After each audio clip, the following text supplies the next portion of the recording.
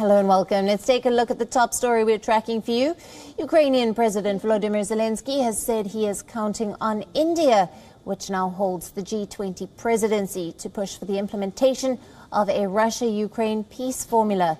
Prime Minister Modi and President Zelensky spoke over the phone on Monday.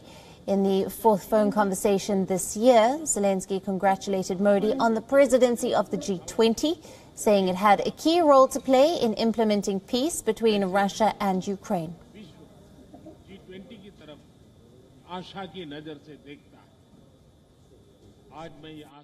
Сьогодні говорив з прем'єр-міністром Індії. В наступному році саме Індія головуватиме у Великій Двадцятці.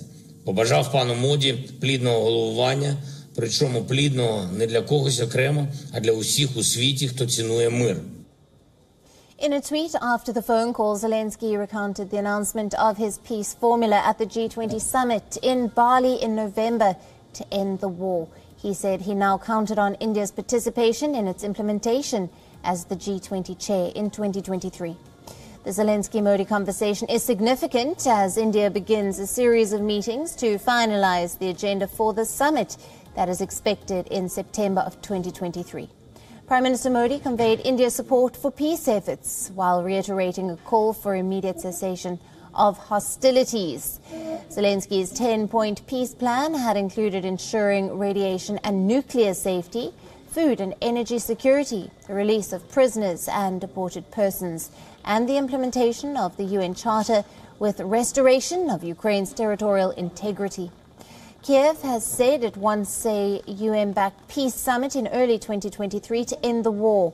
However, it specifies that Russia must face a war crime tribunal first. The Modi-Zelensky phone call comes in the backdrop of a meeting of the CIS nations and huge support from Belarus for Russia's military operations in Ukraine.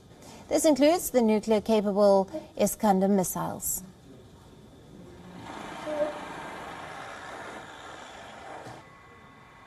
WION, now available in your country. Download the app now. Get all the news on the move.